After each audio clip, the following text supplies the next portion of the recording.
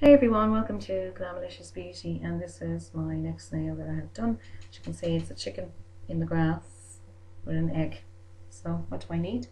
I need my 3D flowers, tweezers, my chicken and egg, my usual files and buffer and brush and cuticle pusher, and my sanitiser, polish remover, beautiful colour polish by Femme Beauty, clear polish, glue. Not a lot of products that I used here today, so here we go. So I went ahead and I applied 2 coats of this gorgeous colour from Femme Beauty, and it's a beautiful coral pink. And in my little tray here I have some little chicks and some Easter eggs. These ones I made myself.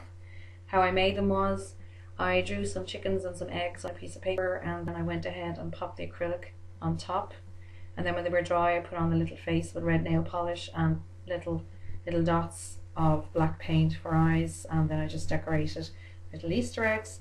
And then here I have, as usual, my 3D flowers. So there you go. We'll go ahead now and we will. So here I have on my little 3D flower card, as you can see, I have these little blades of grass. So what I'm doing is I'm picking them up with my tweezers, popping them around my egg to look like my egg is hiding in the grass.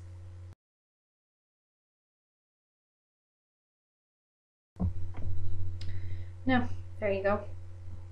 I have my top coat, and I am just going to make sure that I pop loads in behind the back of the chicken and around the back of the egg, and I'm literally just going to paint it around like that, first coat and underneath, just to like seal the chicken and the egg in. You may need about 3 coats just to make sure that the chicken stays on and that there's no kind of like bits sticking out and it looks a little bit more smooth.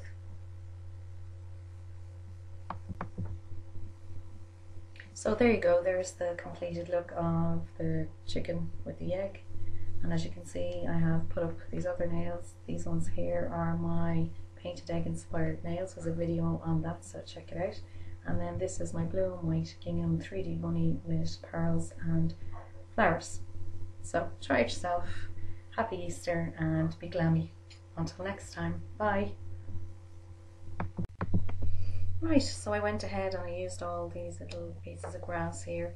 As you can see, I put it up around the back of the chicken, up through, and then I put some flowers on as well, just to make it look like the chicken and the egg are in the grass. So next thing I'm going to do now is pop on some top coat.